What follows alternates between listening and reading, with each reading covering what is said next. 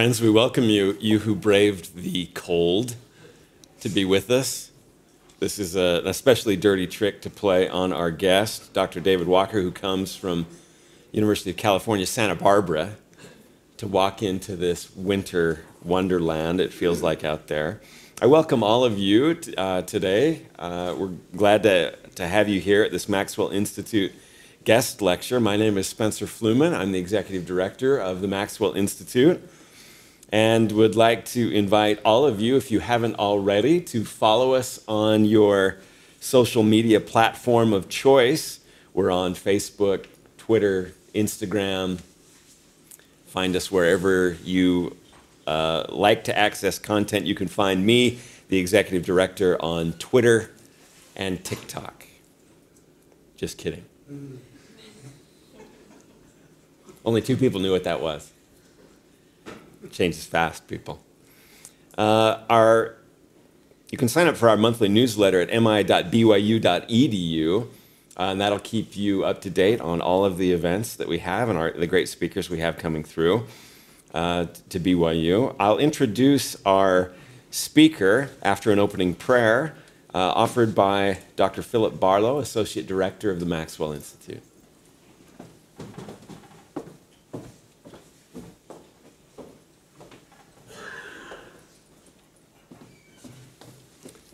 Our Father in heaven, we pause for a moment before our session to thank Thee, as we regularly do, for the university, for the place of learning. We're thankful for our guest, David Walker, to be with us.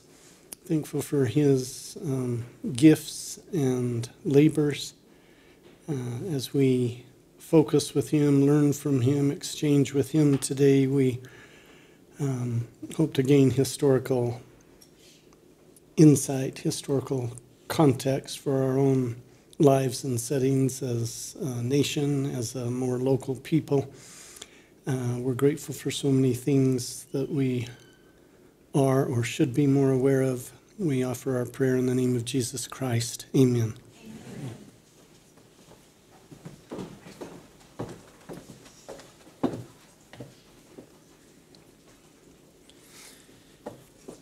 Dr. David Walker received his PhD in religious studies at Yale University in 2013. Since that, he's taught in the religious studies department at the University of California, Santa Barbara. His work focuses on intersections of religion, settlement policy, technology, and popular culture in the long 19th century. His ongoing research projects concern theories of religion, citizenship, and historical progress formed through the Gilded Age bureaucracies, land grant disputes, P.T. Barnum's circuses, and Harry Houdini's magic shows. For real. It's good stuff. Recent publications treat ritual innovations in spiritualism and stage magic, railroad companies' influence on popular understandings of Mormonism. Dr. Walker's 2014 article, Transporting Mormonism, Railroads and Religious Sensation in the American West, won the Best Article Award from both the Mormon History Association and the Utah Department of Heritage and Arts. Today, his talk is entitled Saints and Other Western Wonders, Tourist Interests in the Railroad Age. And it draws on his newly published book from the University of North Carolina Press, Railroading Religion, Mormons, Tourists, and the Corporate Spirit of the West. It's a case study in religious development and bureaucratic incorporation in the West. Railroading Religion tracks the rise of Mormonism as a category of both scholarly and popular imagination, highlighting the corporate mechanisms by which the Church of Jesus Christ of Latter-day Saints and religion generally were contested and contained within the tightening grip of an emergent transcontinental market.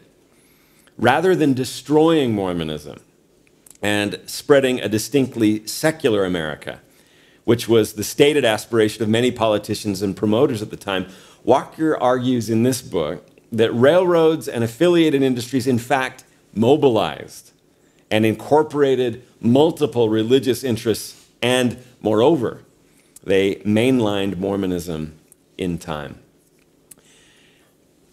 A few copies of the book are available for purchase afterward, and also in lieu of a full Q&A session during our session today, Dr. Walker is happy to stay behind a few minutes and answer your questions one-on-one if you'd like. Please help me welcome Dr. Walker today.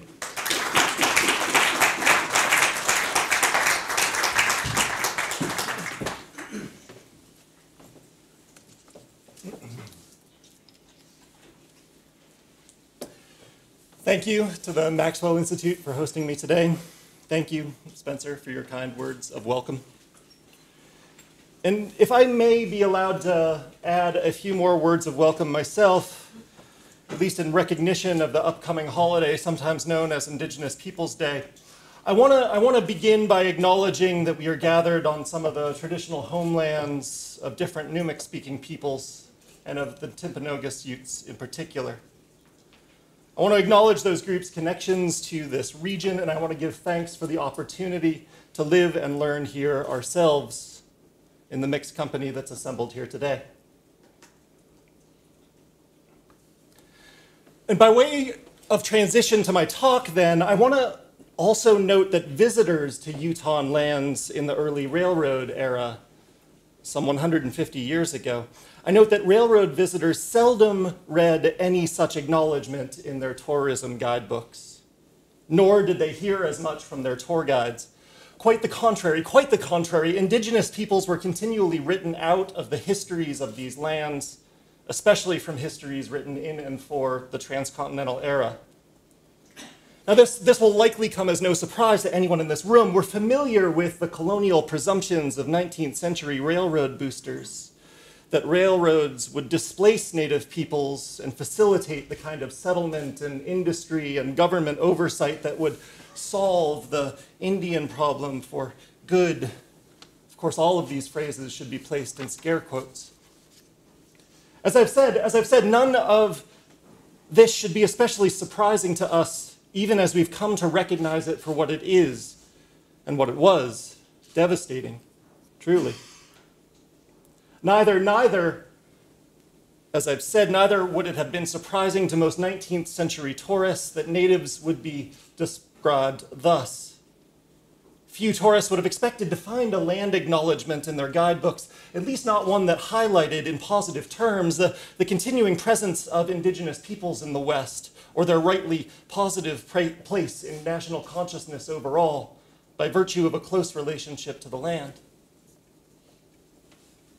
Now, that said, was surprising to many of those same travelers, and what remains underappreciated today, I think, is the degree to which all of those same things were said about so-called Mormons in 19th century railroad guidebooks. As an aside, I want to note that insofar as I refer to Latter-day Saints as Mormons and to the Church of Jesus Christ of Latter-day Saint and its culture as Mormonism in this talk, I do so as a historian in order both to reflect and also to assess how such M words were used by saints and outsiders alike themselves during the period of my research. Okay, what I'm saying is that many travelers did find land acknowledgments of a sort for Mormons and Mormon culture in their guidebooks. They found statements asserting that these were Mormons' traditional homelands, that Mormon culture had an intimate and indelible relationship to them, and moreover, that Mormons might well be accepted into the nation on the grounds of that relationship. So this is the story that I'd like to trace today in part. I wish to tell a story about how railroad guidebooks and the greater tourism industry of which they were a part, how they told stories about Utahn lands that simultaneously overlooked native populations and yet naturalized Latter-day Saint presence in Utah in very particular ways. By my reading, tourism guides presented Mormonism as especially indigenous to Utah and simultaneously as a colonial resource to the nation as a whole. Now, railroad agents had certain reasons for representing Mormonism in this way, as we'll see, but such discourse was of mutual interest also to some saints who simultaneously sourced and capitalized on its terms. So thus, this is a story of promotional codependence in the West and of railroad tourism as an industry of cultural displacement for some, and yet also of religious placement and representation for others. Indeed, it's a story of railroad building as both a Mormon enterprise and a Mormon-making enterprise. It's a story that is not only of how railroads affected Mormonism, affected here being spelled with an A, but also how railroading effected Mormonism, how it created and authorized a certain Mormonism in a certain place, both in fact and in public imagination.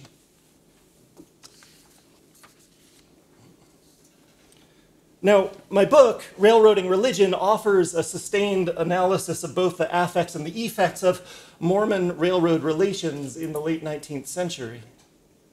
It's an investigation of the ways in which, by my accounting, railroads and tourism became dominant mechanisms by which Americans came to understand Mormonism, and indeed to accept its religious significance in and for the nation as a whole. Now, there are numerous parts to this argument, and I won't try to touch upon them all today. What I'll attempt instead is a talk that interweaves certain storylines while introducing you to the types of data that I explore at greater length in the book.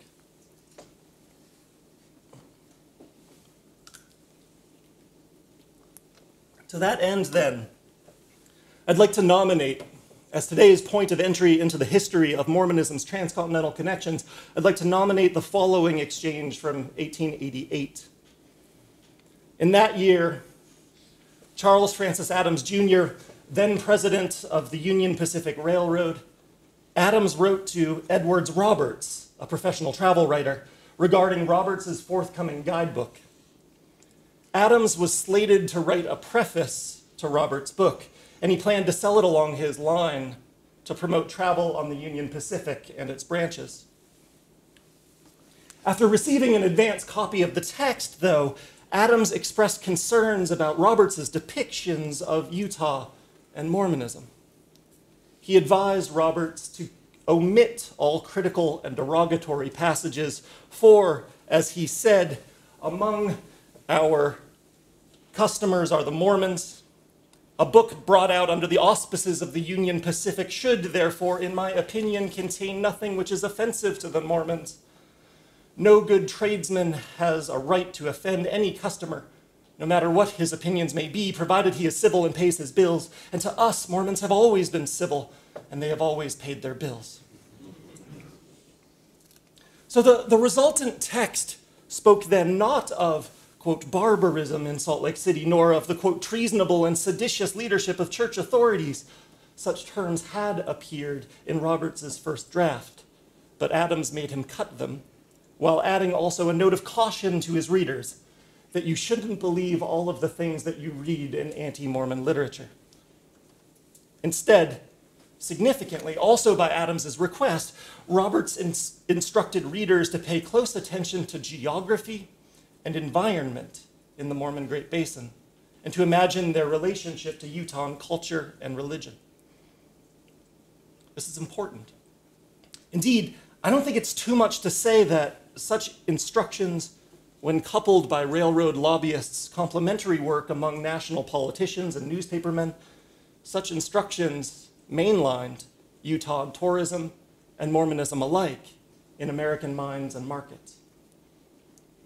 Railroads created a particularly observant public for Mormonism and Mormon lands in the West. Now, I'll get back to this line of inquiry in a moment. First I want to highlight just how surprising this corporate friendship between saints and railroad officials was to many onlookers at the time. Indeed, if we were to revisit most national celebrations of the Transcontinental Railroad's charter, archives in which, as I've already indicated, we often find predictions of Indian demise and displacement in the West, if we return to those same discussions, we'd find similar predictions made about Mormonism there. The first whistle of the locomotive in Salt Lake Valley will sound the death knell of Mormonism, announced one observer in 1868. in a typical instance of what I have come to call the death knell thesis. The death knell thesis predicted that trains and capitalism, by opening the West to free enterprise and liberal thought, would modernize Utah and destroy Mormondom by weakening the institutional power of the church. Now, this did not happen. And even though we are no longer surprised by this fact, it does seem to me that historians generally have failed to see how precisely the opposite happened. Rather than sounding its death knell, railroads in fact gave Mormonism new life. At least along certain lines they did. And so, in order to get a better handle on these things, and to give some sense of how this argument unfolds in my book, I suggest that we might usefully return to this Adams-Roberts correspondence mentioned above with a few questions in mind. Why would railroad officials stand up for saints? Why then, in the 1880s? Why there, in the realm of railroad guidebooks? And why thus? Why in that way? Why by prescribing geographical attention as a remedy for hostility elsewhere? Now, the first question is the easiest one to sketch out an answer for. Whence the corporate relationship between railroad companies and Mormon institutions? That answer begins most obviously in the 1860s when, as you all know, Brigham Young was one of the major contractors for work on the Union Pacific and the Central Pacific railroads in Utah. He subcontracted grading jobs to area bishops, and he called congregants to labor along the lines. In short order, the Union Pacific recognized deep debts to the saints, not only because of their labor, but also because Young donated lands to establish the company hub at Ogden. Now, their relationship only deepened from there in any case, after the Union Pacific agreed to pay off some of its debts in building materials and rolling stock, which Brigham Young then used to build a branch railroad from Salt Lake to Ogden, which the Union Pacific then came to rely upon for feeder line traffic and proceeds. So by the time of Adams and Roberts' correspondence in the 1880s, the Union Pacific had invested in a number of other Mormon-built branch lines as well. The relationship was not always conflict-free, but these institutions, the railroads and the church, recognized a certain institutional codependence nonetheless, and thus also a corporate friendship. Okay, so that all too brief history brought us up to the 1880s, which answers in part the question of why then? Why then did Adams defend saints? Well, he was deeply invested in Mormon railroading projects by then. But there's another answer to this as well, namely that this was an era of new and intense anti-Mormon legislation.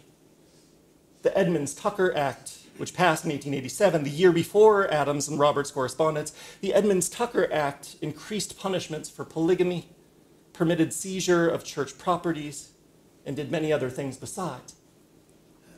An accompanying raid sent some church leaders underground and others to jail, and many persons and properties were released again only after the Woodruff Manifesto of 1890. Okay. Railroad agents were seldom public fans of polygamy, true. But neither did they support Edmunds-Tucker or the raid.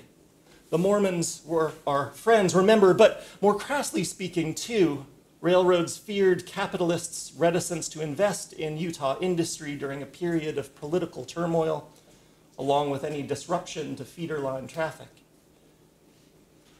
So for these reasons, in fact, railroad lobbyists had tried to scuttle the Edmunds-Tucker Act in the first place. For his part, Adams impressed upon congressmen that while he had no interest in interfering in the moral and criminal side of the situation in Utah, he wished not to disrupt the material side, in his words, by unduly unsettling Mormon businessmen or politicians or public works. Stay the hand of government, he pleaded, at least when it came to the material side of Utah industry and Mormon property holdings. Now, of course, the Edmunds-Tucker Act did pass, despite all railroad lobbying against it. But the 1880s were far from a total loss for the railroad lobby or the church, and neither did the passage of the Edmunds-Tucker Act jeopardize their friendship. Quite the contrary, in fact. What we see in the Adams-Roberts correspondence is the manifestation of a mutual commitment to protect a material side of Mormon life otherwise threatened by Congress. Moreover, what we see there is that railroad agents were successful with the likes of travel guide authors, if not always with politicians. They were successful there in maintaining a certain tone relative both to the material side and the moral side of Mormonism. Now, I demonstrate in my book that these successes had their own payoffs during what has been called the Mormon quest for statehood some years later. But the point here is that railroad agents were working actively across aisles and across genres in Utah and in Washington, in transcontinental guidebooks, as well as in national newspapers, to mainline Mormonism in American politics and popular culture alike. As railroad lobbyists worked to secure Saints' political autonomy in Utah, that is, railroad writers worked differently to secure Utah lands for Mormonism and for acts of Mormon religious observation. Okay, so all of this should give some grounds to explain Adams' instructions to Roberts. Moreover, all of this language about, in Adams' words, focusing on the material side of Mormondom, and thereby, in my words, securing Utah lands for Mormonism and acts of Mormon religious imagination, that should all give a sense, too, of the rationale behind Adams' mandate to material and geographical focus in Roberts' guidebook.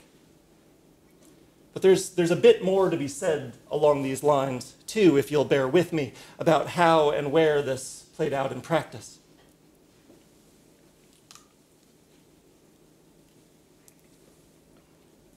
Now, I've read hundreds of travel and tourism guides for Utah, along with countless other depictions of Saints' life from this same time. And it's pretty clear to me from this research that railroad officials consistently tried to tread a middle route between anti-Mormon and pro-Mormon interests when promoting travel in the Great Basin throughout the 1870s and 1880s. So here's how that worked. Positioning itself somewhere between alarmist exposés of Mormonism on the one hand and LDS apologetics on the other, most Utahn railroad literature tried to keep alive a rhetoric of curiosity and distinctiveness about Utah while taking care not to scare away Gentile travelers. The maximizing of passenger traffic in Utah required that its religious curiosities be rendered distinctly visible and visitable, they thought. Religions, at least unusual religions, needed to be made objects of touristic visitation. And tourists needed to be enticed by opportunities to debate and discover the stuff of religion in situ, on site. Sometimes this situational work involved the wholesale corporate fabrication of Mormon sacred sites. Other times, it entailed strategic nods to critiques and concerns at specific places. And still others, it entailed redirecting travelers' attention to different sites and perhaps teaming up with Latter-day Saint hosts to tell news stories there. So I'd like to offer an example of each. First, an example of invention.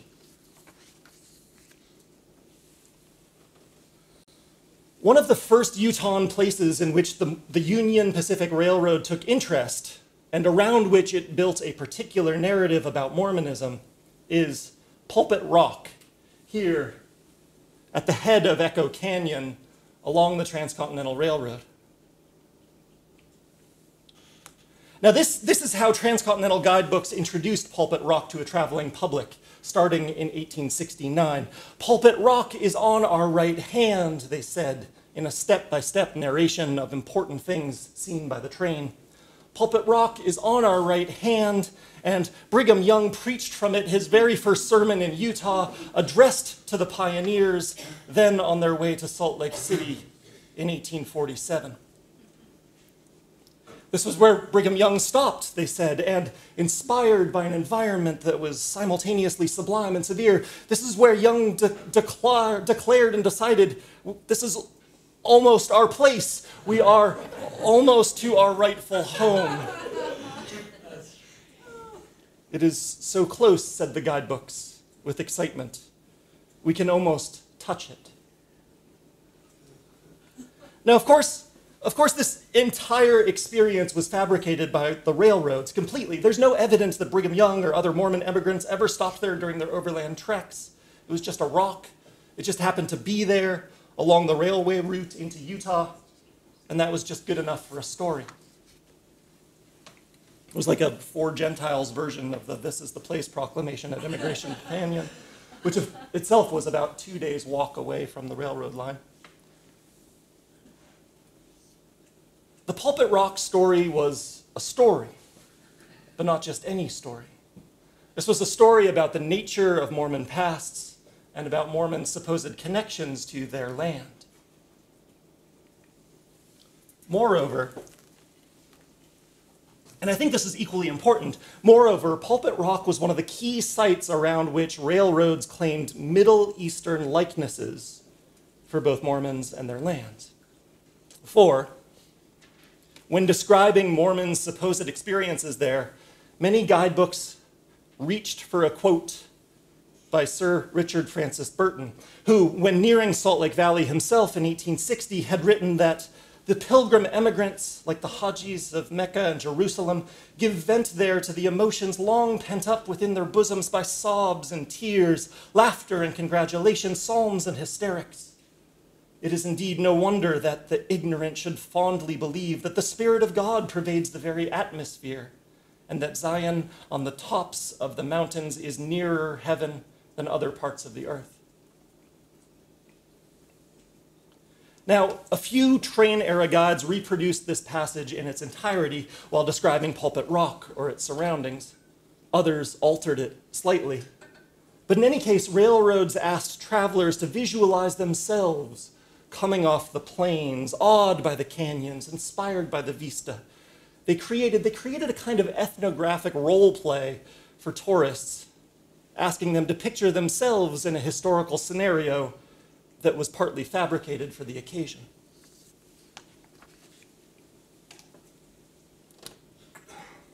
Moreover, too, and in any case as well, railroad guidebooks retained Burton's notion of graphic and geographic similarity between Mormonism, Islam, and Judaism, for they considered such to be good incitement to Utahn travel, even for travelers who didn't want to play Mormon along the way.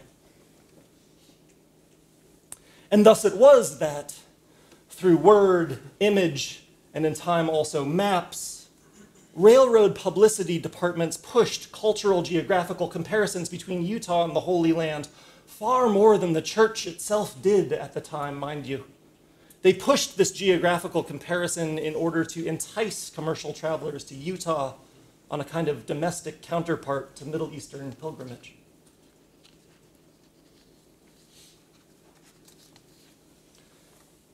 So these, friends, are just a couple of the visual cues by which railroad companies fostered among travelers a sense of Mormonism as a particularly placed religion.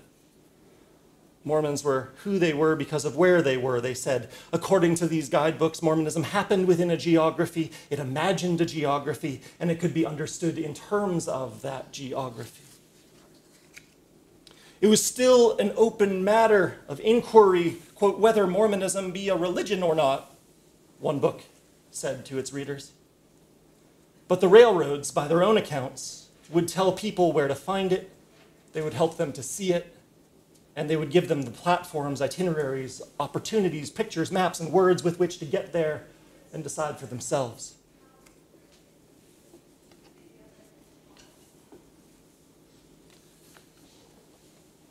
If and when travelers reached Salt Lake City, then they were guided through Mormonism's built environment as well. And here again, tourists looked for expressions of religiosity that was already associated with geography. And railroad officials continued to structure and mediate their expectations. Now, I had written an overlong section here about representations of the Temple Block in the Edmunds Tucker era and how Mormon hosts mobilized to meet and to shape the gaze of the tourists who gathered there, coming off of their experiences at Echo Canyon. But I'll leapfrog that section for now in the interest of time, pointing interested parties to the book and saying only this for now. And one of the things I was sort of interested to find out when doing research for my book was that Heber J. Grant ran a livery company in Salt Lake City, which he chartered in 1888 with seed money from the first presidency. The express purpose of Grant's company was to meet tourists at railway stations and, by escorting them to certain downtown sites, including the Tabernacle and Brigham Young's grave, to manage accompanying narratives there. Now, surely the Grant Brothers Livery Company was an important part of the Utah tourism industry. But it links up with the present storyline in even more direct ways, too. For the Grant brothers struck a direct deal with Adams's Union Pacific, which guaranteed them preferential access to those Gentile tourists at those downtown stations. This too was in 1888, the same year as our Adams-Roberts correspondence. And thus Adams, who was at that same time making Roberts cut an entire section containing a critical reading of tabernacle services and endowment house practices, Adams made sure, by contracting simultaneously with Grant, that the gaps created by such guidebook omissions could then be filled by Mormon voices themselves on site. And not just any Mormon voices, mind you, but the voices of Heber J. Grant and associates.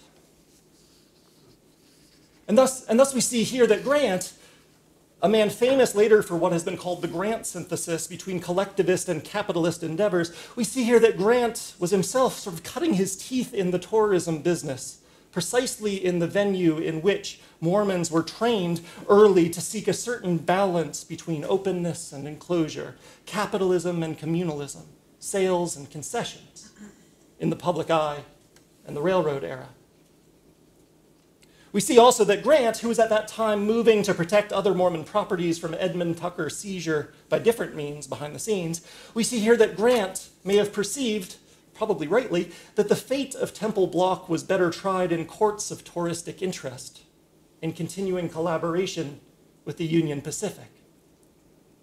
For can we not picture Grant or his brothers standing at Brigham Young's grave with tourists themselves holding Roberts' new guidebook, while Grant and Roberts together invited them to consider whether any national concerns about Mormon autocracy and secrecy and the like were really just matters of the past, dead and buried with Brigham Young, and thus whether modern-day saints deserve to keep and to keep building the structures that they saw below them. I, for one, have pictured this, and notably, some of the tourists who had been able to trace to these tours decided, yes, saints should keep them, and they wrote as much both in their journals and in more public venues.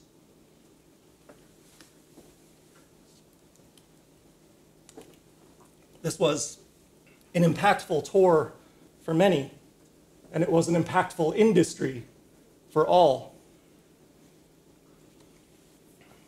Now, I'd like to tell one last story about the impact of tourism on Mormon imagination and about the constraints as well as the possibilities that were attendant to it, both in the 19th century and today. Like the Pulpit Rock and Temple Block stories before it, this is a tale about guidebooks asking tourists, how and where does Mormonism rightly reside in Utah? But this story shows how, even if railroad officials kept strategic silence at certain places while contracting with locals to offer on-site explanations, even while that was the case, guidebooks were much more heavy-handed when it came to describing different downtown landmarks and when articulating their religious experience or their religious importance. Now, perhaps foremost among these landmarks were canals. Truly, guidebooks talked a lot about canals. And goodness knows they made sure that tourists did too. Indeed, it was in consideration of irrigation canals in Utah that guidebooks most obviously sort of picked up their interpretive lines that were sketched out at Pulpit Rock and in the Promised Land image. Outside of the Wasatch Mountains and Pulpit Rock, that is, railroad guidebooks were most invested in mapping correspondences between Utahn topography and religious expressions alongside Mormon waterworks and irrigation systems. By guidebooks' accounting, canals were special sites of correspondence between the natural and the built environments of Mormondom. And as such, they were clear avenues for religious reflection. Now, Edwards Roberts had a lot to say about all of this, according to Adams's instructions, but another guidebook is perhaps more typical in terms of its reporting. So ruminating at length on the grounds around the tabernacle, for instance, the author wrote that the gutters, or rather the ditches, carry streams of pure, clear mountain water, which serves to irrigate the gardens, lawns, and enclosures. And to these trenches is due the luxuriant growth of trees, flowers, plants, and bushes, which give Salt Lake City the appearance of one vast park and flower garden. There is, as a result, an oriental air about the city which carries one back to the banks of the biblical Jordan, and which is unlike that of any other city in the Union. So observations of canals led to appreciations of public decorum and evocations of biblical topography. By guidebooks' accounts, then, whereas Pulpit Rock may have evoked sentiments reminiscent of the Hajis of Mecca or Jerusalem, Salt Lake waterways likened Mormons' promised land unto Jerusalem in the more staid and pastoral key of the Hebrew Bible. Mountain passes and man-made rivers thus complemented each other by this accounting, insofar as they witnessed to Mormons behaving variously like Muslims and Jews. So you will note, please note, that both Pulpit Rock and Salt Lake canals evoked a sense of geographical determinism in Mormon life by this accounting. But also that, by this account, irrigation canals showed saints' ability to reshape the same nature that had supposedly shaped them, too. So the guidebooks went on, ignoring the prevalence of pre-Mormon irrigation practices as well as the fecundity of some Utah soils. Tourism promoters reported matter-of-factly that Mormons had invented irrigation, even as they had naturally hybridized older social patterns complementary to the task. Close-knit villages, communally oriented trade, large families, and the like. Mormons were first and foremost an agricultural people, according to this refrain. They were industrious, but not industrialized. Okay. There are a couple things for us to say here, beyond noting the irony of an entire industry being mobilized to promote a picture of pastoralism. The first is that they were not wrong when describing the importance of irrigation to Utahn life, or when hinting at its relation to Latter-day Saint systems of trusteeship and the like.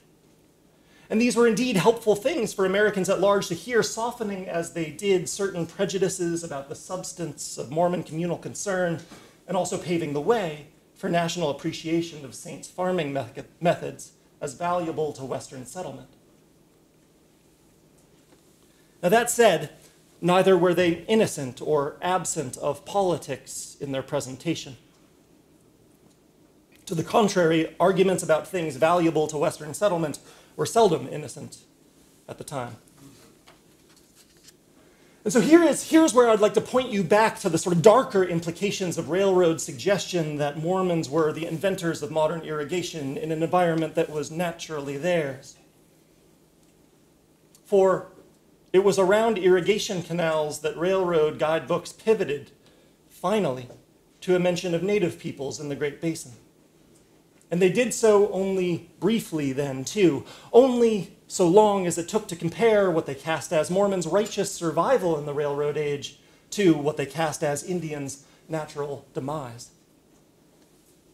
This can be hard stuff to read, but here it is. Here it is that we see that if railroad publications endeavored to naturalize saints' presence in Utah through suggestions of geographical determinism as well as geographical conquest in Mormon life, they did so with contrast to American Indian experience. For here it was that guidebooks like Roberts claimed that whereas Mormons and Indians might both be imagined as having pre-modern or ecstatic experiences in places like Echo Canyon, only Mormons escaped being fully entrapped and entombed by them. Roberts said all of this, by the way, while pointing to a supposed tomb near the Great Salt Lake that housed, he said, the last members of an ancient Utahn tribe. So Adams and Roberts' worldly gospel, as they called it, thus amounted to the claim that Mormons, unlike Indians, managed to dominate and domesticate the same geography that also constrained and constructed them, especially through their irrigation systems. Moreover, Mormons, unlike Indians, were said to have made and to have made publicly available particularly tangible materials by which to theorize different modes of religious expression, as at Pulpit Rock and Temple Block. Thus, railroads helped Americans in general to see Mormons themselves as a colonial resource, one whose supposed capacity to displace Indians while anchoring modern religious concerns was equally, if not more valuable, than any of Utah's natural mineral deposits might have been. So here we see how railroad promoters aligned Mormons with the same white colonial projects that Mormons were also made subject to in other ways. Put differently, here we see how railroads, while defending saints from the type of destruction predicted by the anti-Mormons death knell thesis, here we see how railroads defended Mormons partly by casting them as amenable to the same anti-Indian ambitions of the same biased groups. Now, I wish I could say that Mormons were only cast thus, and that saints did not also align themselves with some of the same colonial projects to which they were also made subject. But that would be too simple, too wishful a statement. For the fact is, of course, that Mormons sometimes mobilized to meet tourists' gaze in ways that indeed met it rather than challenged it. Now, let me pause here for a moment to say that my book tracks several different storylines respecting what I call the railroading of religion in and for Utah in the late 19th century. Sometimes I mean by this railroading religion, sometimes I signal the rush to override particular Latter-day Saint practices or else the corporate management of different religious concerns in the ostensible interest of national unity. Sometimes I signal, rather, railroad agents' effort to facilitate saints' visitability for newly mobile publics. And sometimes I mean the mechanisms by which railroad officials, tourism agents, tourists themselves, and saints themselves collectively negotiated a mainline identity for Mormonism in the modern era. Now, very often this narrative proceeds in the key of irony in any case, as I describe how Mormon groups both incorporated and benefited from the very same enterprises that death knellers presumed would destroy them. These stories are occasionally rather playful in tone, too. At least I think so. For instance, when I describe how saints staged winking portrayals of railroad arrival and death knell dramas at the Salt Lake Theater, where Mormons gathered to watch Gentiles gathering to watch them, or when saints built elaborate tourist attractions that winked at and capitalized on Orientalist fantasies in the post-manifesto era. Sometimes I trace the circulation of railroad-derived images and storylines in Latter-day Saint publications, and sometimes I trace circulations moving in the opposite direction, as railroad writers amplified or rebranded Mormon-made materials. And of course, I attend to the many ways in which actual tourists navigated this swirl of images and these excitements to visitation before, during, and after their own trips to Utah. Okay, to repeat, some of this narrative and this argument unfolds in the key of irony, and sometimes irony is or can be an amusing affair. But sometimes it is also tragic. Indeed, it is often quite dark, provided that we attend, as we must, provided that we attend also to the full range of histories and populations that were written or ridden off while powerful agents wrote and underwrote others. And so it is with this in mind that I wish to pick up a narrative thread from a few minutes ago before my excursion into book summary land. Because what we're looking at today is a less playful storyline in good part, and we need to see it through. For, as I've said, and as I'll say again now, Mormons were not only cast from the outside as a valuable colonial resource based on their supposed capacity to displace natives while also anchoring modern religious concerns. Saints were not only cast thus, but they also mobilized sometimes to meet Taurus' corresponding gaze in ways that indeed met it, rather than challenged it. Now, one need only look to the Deseret Museum, which John W. Young designed specifically as a tourist attraction, to see how that played out. One might also look to the Utah Exposition Palace car, which the Union Pacific lent to the Salt Lake Chamber of Commerce in 1888 in order to sort of take their collaborative Mormon defenses on the road. But I'll go with the Deseret Museum for now. For the museum's 1870s and 1880s celebrations of Utahn life said little to nothing about contemporaneous indigenous populations or practices, preferring instead to cast Mormons' Western legitimacy and national value in contrast to them. So transcontinental railroad tourists would have looked in vain for representations or discussions of, say, Washakie at the Deseret Museum, for instance, let alone other communities less intimately connected to the saints.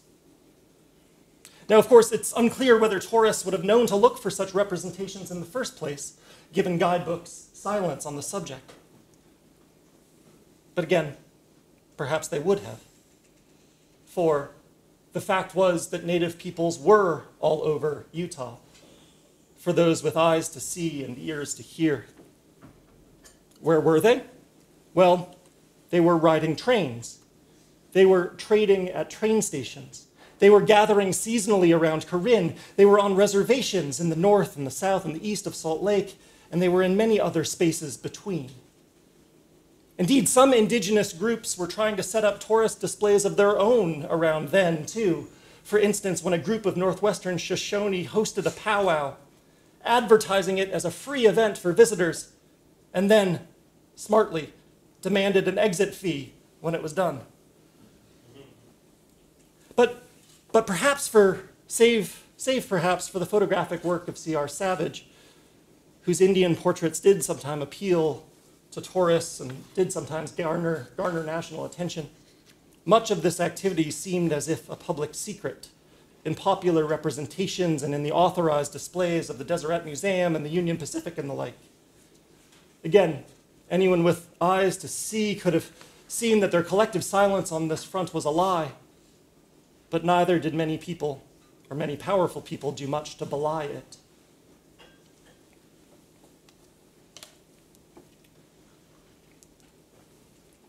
I have a couple more minutes. In any case, this may well be the time to disclose the title of the book that we've been talking about for much of the last 40 minutes. Edwards Roberts's Union Pacific sanctioned guidebook, his guidebook, was titled Shoshone and Other Western Wonders. But as we've seen, there were very few Shoshone in it.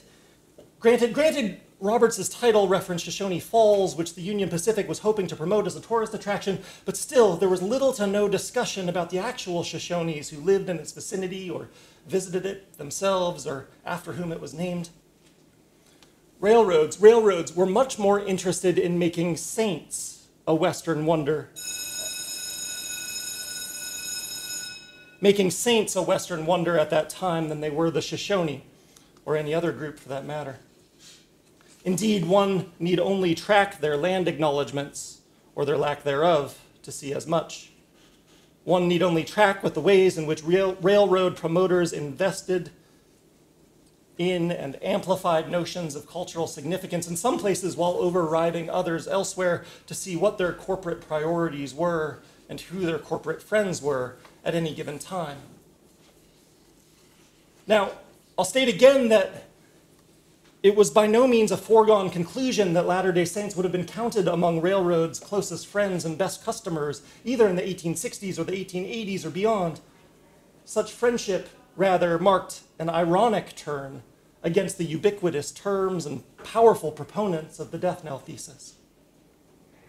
And while we in this room and in this center and in this institution and this field, while we may debate the degree to which the industries of such irony shaped Mormonism in positive or negative ways, while we may debate that, I think it is beyond question that tourism and railroads were powerfully productive forces in and for Mormon history and the statehood of some Utahn religions, notwithstanding many predictions to the contrary.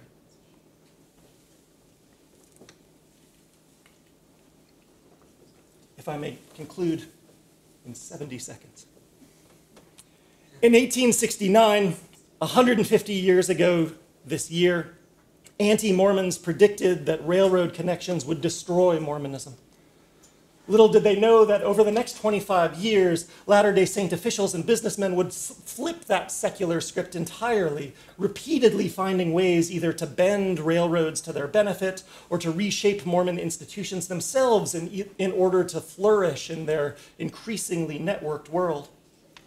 Meanwhile, railroad barons, seeking favorable contracts and uninterrupted freighting, not to mention also the lucrative receipts of transcontinental tourism, they cultivated friendships with Latter-day Saint businessmen in Utah, intervened on their behalf in Congress, and worked elsewhere to ensure the commensurability of their interests. Of course, such interventions on behalf of Mormon stability seem sometimes to be the stuff entirely of cold calculation about a basic bottom line, the desire to make money. And sometimes it seems that people's focus on geography, the geography of Mormondom, was intended much more as a mode of containment and restriction than of national mobility. But then again, there are moments when railroad officials seem genuinely to have cared about Latter-day Saint people and practices in the Great Basin, and when they wanted above all to exert a humanizing influence on an erstwhile dismissive at best and demonizing at worst popular gaze, to provide a space, that is, for real human respite and real religious freedom in Utah. The result of their overlapping efforts was, in any case, the combined naturalizing in Utah and mainlining in America of Mormonism, as tourists especially were convinced that saints were a spectacularly geographical people from whom they might learn to conquer and cultivate Western lands, and that they evoked safely an Oriental otherness around which Americans might learn to locate and define religion in the modern West. By the 1890s, Mormonism's status was secure. It was a railroad religion. It was a religion of and for the railroad era. Thank you. Thanks for listening.